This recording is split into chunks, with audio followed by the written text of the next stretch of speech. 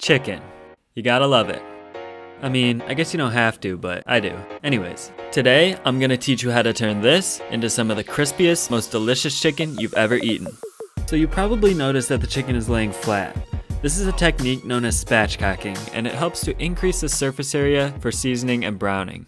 It'll also decrease the cooking time and give us a beautifully cooked, extra crispy chicken by the time we're done. So we're going to start by breaking down the chicken and salting it. I recommend using a carving knife if you have one, but if you don't, just make sure to use something sharp and sturdy enough to cut through the chicken. Ideally, you'll want to do this about 24 hours before you plan to cook the chicken to allow the salt to penetrate all the way through. This will also allow time for the skin to dry out, which will help the chicken to get extra crispy when roasted. To start off, simply find the backbone and make 2 cuts down the length of the chicken on either side of the spine to remove it.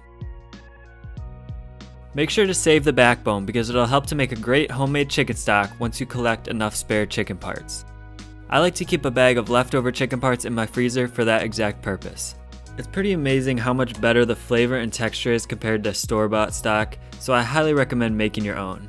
Next, you'll just want to remove any other giblets and gobbledygook that might be left in the chicken. I like to just rinse off the chicken after this step too to clean it up a bit. So now that the chicken's all cleaned up, just make a small cut in the middle near the collar area and press down on both sides to flatten out the bird.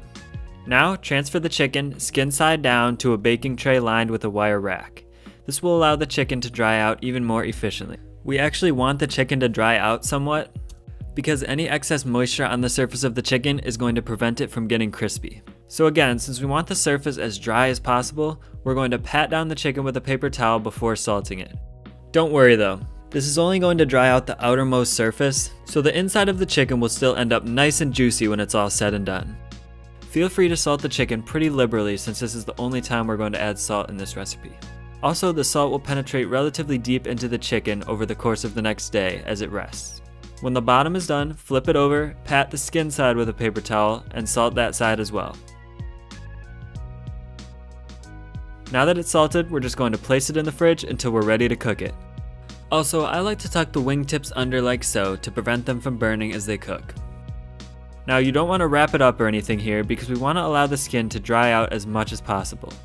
I like to at least cover it with a paper towel though so I don't have to stare at a raw chicken every time I open my fridge. So now that the preparation is done, I'll see you all tomorrow when it's time to cook the chicken. Alright, so it's been about 24 hours and we're back.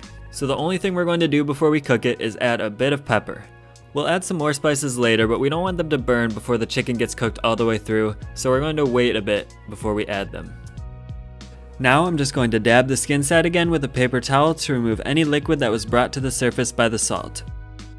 So now let's just head over to the stove and start the cooking process.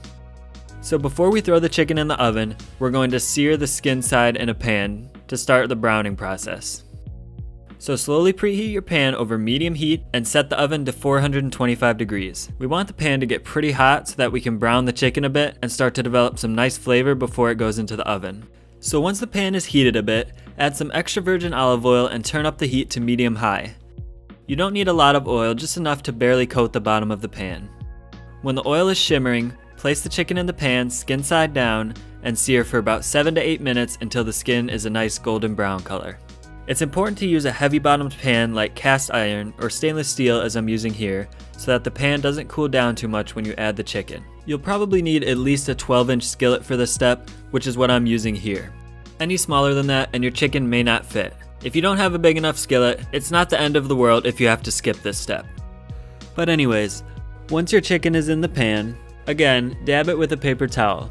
Then just add some freshly ground black pepper to this side as well, along with a bit of cayenne pepper to add some spice.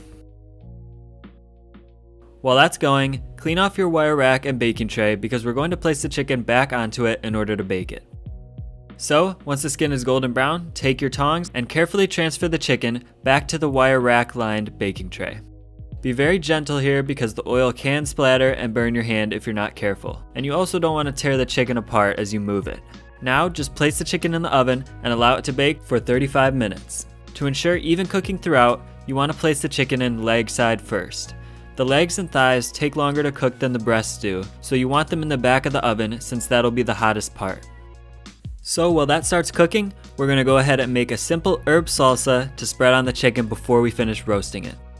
Add about a half a cup of extra virgin olive oil to a bowl, along with 1 teaspoon each of dried or fresh rosemary, thyme, and oregano. Now just stir the sauce until all of the herbs are nicely submerged. I'm using fresh rosemary here and dried thyme and oregano just because that's what I had on hand. Robust herbs like these all hold up quite well when dried, so it won't make a huge difference whether you use fresh or dried herbs. Then squeeze the juice from about half of a lemon. This will brighten up the sauce, and since we'll apply it to the whole surface of the chicken, it'll really add some nice acidity to the dish. Now just mix well to emulsify the sauce. You'll see the sauce turn from clear to a slightly foggier white color, and at this point you know it's well emulsified.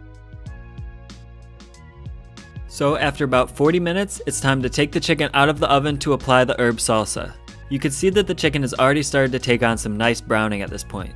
So just apply the herb salsa over the entire surface of the chicken. It's important to wait until this point to apply the salsa so that the herbs don't burn before the chicken gets cooked all the way through.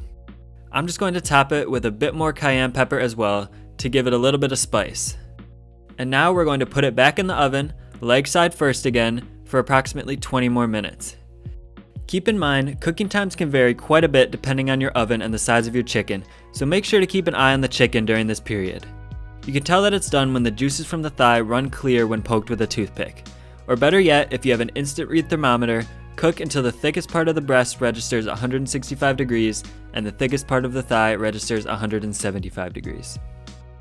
After you remove the chicken from the oven, make sure to wait at least 10 minutes before cutting into it. If you cut into it too early, you'll end up losing a lot of the flavorful juices from the chicken.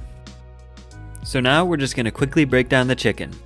Using your carving knife, just find the location where the thighs meet the body of the chicken and cut them off.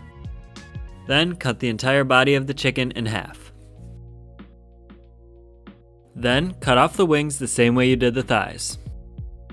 You may want to just cut off the wing tips since you're probably not going to eat them.